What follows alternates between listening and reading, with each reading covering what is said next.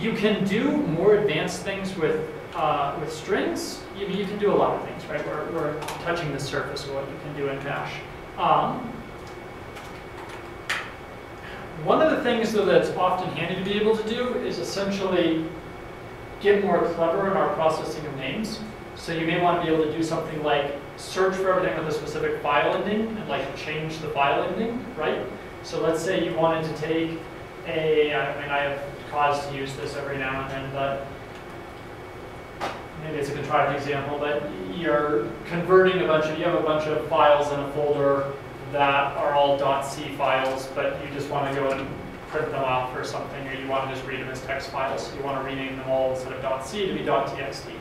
Or you have a bunch of video files in the folder that you've converted, but you haven't actually changed the names yet. You just converted the actual file, so you need to go and change all your file distinctions.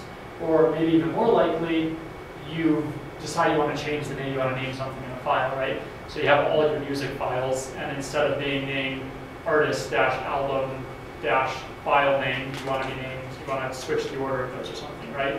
So this requires being able to find every file, which we know how to do, but then it requires grabbing parts of the file name and rearranging it, which we haven't done yet. So we essentially need to grab substrings and then do different things with them.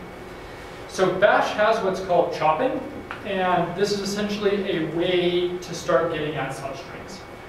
So the way this works is we have some variable, right, or we have some strings. So I just created a variable called string, and I set it equal to hello world. If I want to chop something, I use curly brackets. So I'm going to do $ curly brackets and then the name of the string I want to start with. So in the name of the variable holding the string I want to start with, right? So I'm starting with the string hello world. There are two chopping operators essentially. There are the two number signs and there's the single number sign. What the two number signs are going to do is they're essentially going to match whatever it can match here, and then they're going to print the longest substring that string contains that matches the following. The next command is going to do the same thing, only it's going to match the shortest. So one searches for the longest substring that satisfies some pattern, and one searches for the shortest substring that satisfies some pattern. In this case, I'm going to echo them both. So let's comment out the rest of this. It'll become more clear once you see it. Okay, so let's comment out the rest of that, and let's run this. So my input was hello world, and my output, maybe we should modify this to actually print what we're doing, right? So if we echo, so essentially when I chop for, I think I can do this, and it'll print out.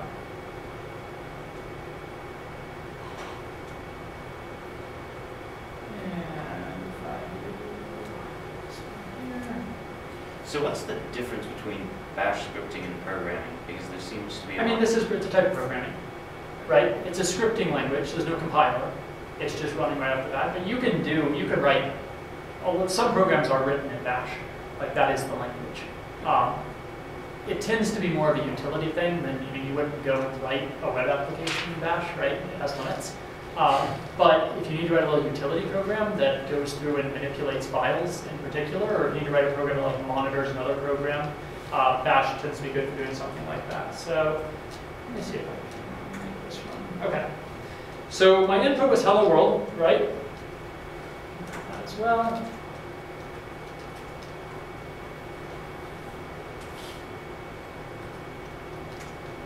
Okay, so my input was hello world. And when I did this on it, what it did is it found the longest string that matches star L. So the longest string that matches star L is everything up to this L. People see that? So it's anything that ends in an L. So it's the longest substring that matches star L, and then it's returning whatever is not contained in that substring.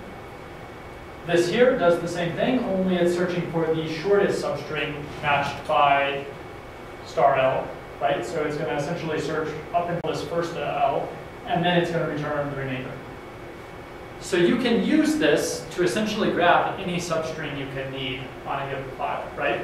So if we want to get a little bit more clever, let's comment out this first part. So let's do something a little bit more clever, right? Let's try to evaluate whether or not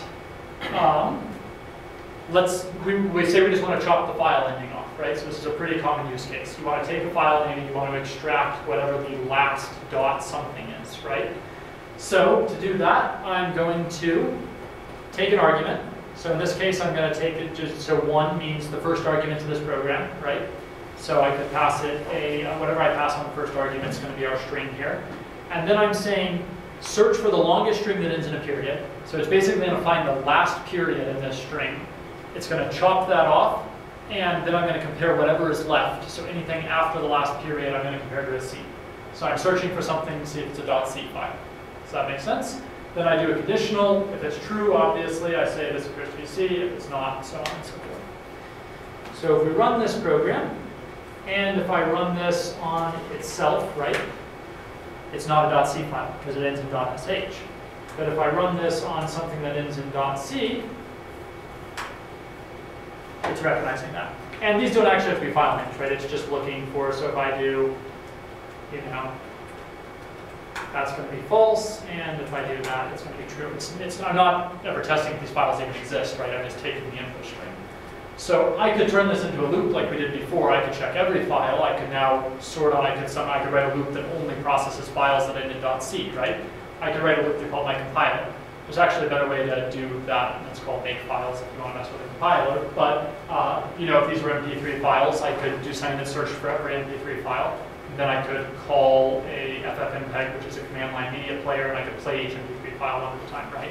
I could search my computer for every MP3 file on the computer, and I could play them one at a time until I had played every MP3 file on the computer, which would be my script would execute.